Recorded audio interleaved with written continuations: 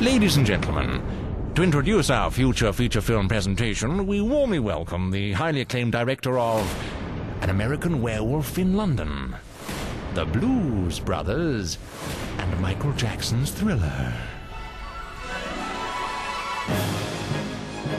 Hi, I'm John Landis, and 40 years ago, I saw a film that changed my life.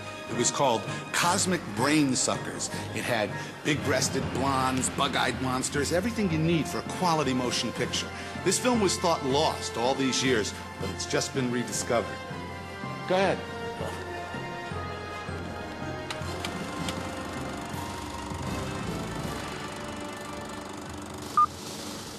It's a flying saucer! 1957 was the year of a science fiction classic. Oh, Mr. Grimsdale, look what they're doing to me! Mr. Grimsdale!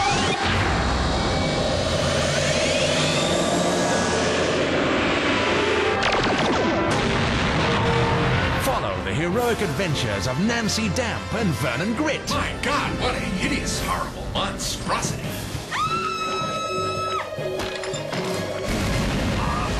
Experience the shock with Warren Mitchell. I'm not frightening you, mate. I fought with Monty in the desert. Witness the horror with Stanley Unwin. And visit Space Maidens on a distant star with Norman Wisdom. They're hiding in the bushes and descending from the skies. Cosmic Brainsuckers.